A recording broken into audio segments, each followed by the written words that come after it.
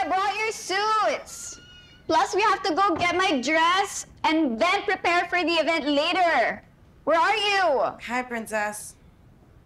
Rachel, what are you doing here? Di sa'yo sinabi ni Aya? I ran away from home. Temporary resident ako dito. And Richard is hiding you here. Counted pa hiding if alam nila lahat na nandito ako? I don't think so. I guess I didn't know. Well, now you do. Alis kayong dalawa ni Aya? Yes, we're going to buy my dress for Thanksgiving night and then my charity event after.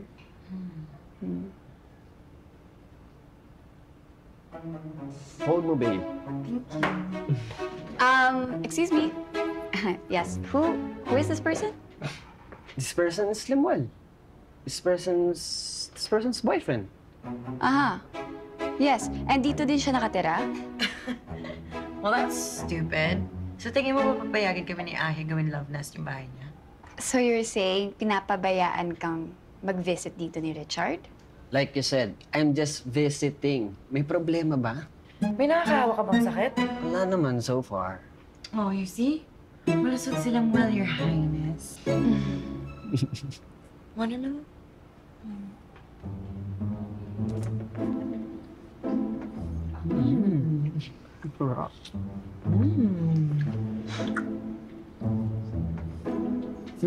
Diba?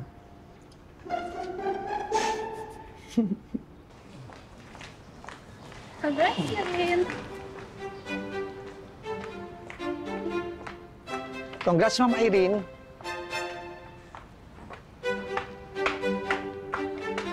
Congrats, Miss Irene! Sana all!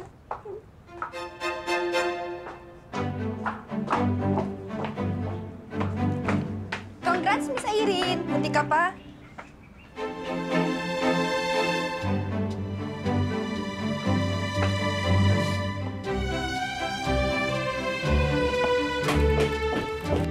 Congrats!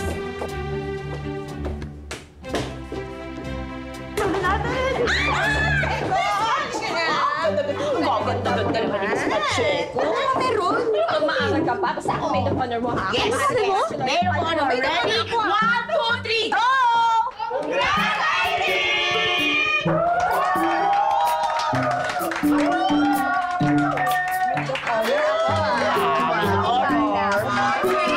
Tapos bonggang-bonggang bachelorette party!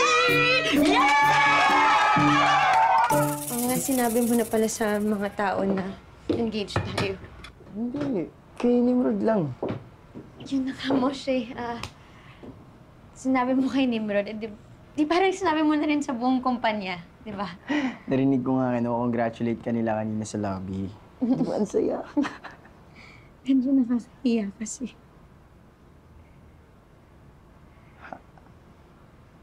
Kinakaiya mo yung engagement natin?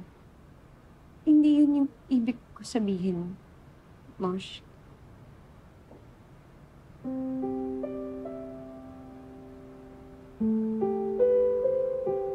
Sing-sing, hindi ka ba proud na malaman ng mga tao? Hindi naman, hindi, Mosh. Nagulat lang kasi ako kanina na parang na-hot seat ako eh. Akala ko kasi sa atin muna yung engagement. Tapos yung tungkol sa sing-sing. Hindi ko naman alam na mamasamain mo.